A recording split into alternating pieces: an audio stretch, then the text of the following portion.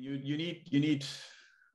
I have that in chapter 1, and I've seen it in several other places, and it's not always this model, but the one I prefer is like you need three ingredients.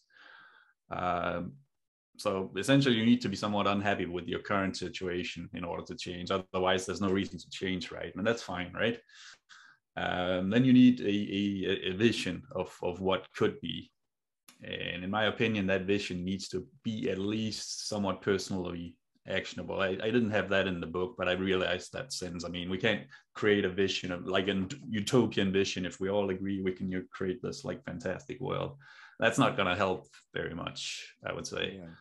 And then you need a plan to get there, from like literally from your position of discomfort to your vision. Yeah. Yeah. Like so, a strategy. I mean, it's not for, I mean, what I'm proposing is not really, I'm not saying it's for everybody. I'm just like throwing it out there. And I spent a lot of time on that, thousands of hours writing blog posts in the book.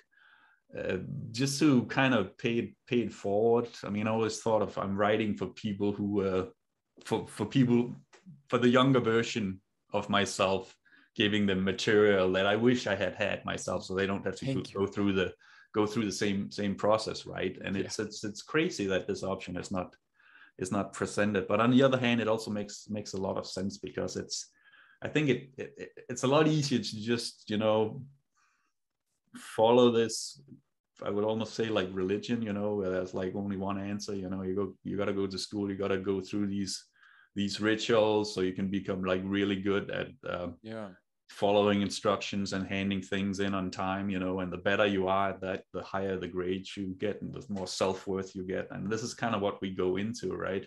Yeah. And if you suddenly start questioning that while people go through that process, then you almost have chaos, right? Yeah. So I'm not really sure what like a super general education was. So it's one of those like what's the saying? Something like when the student is ready, the teacher appears. Right. So and fortunately, this is getting more widespread, so people at least hear about it. So that helps a lot, I'd say.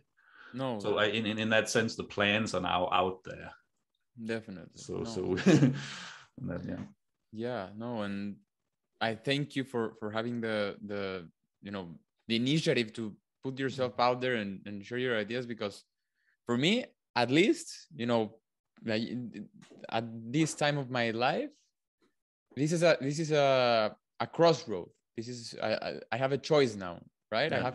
I can be truth to myself, and truth to myself not being following your book necessarily or following any other book, rather having the space to critically think, who am I going to be in this world? And if my role is only to be an accountant for 30 years, is my role having an identity through my career?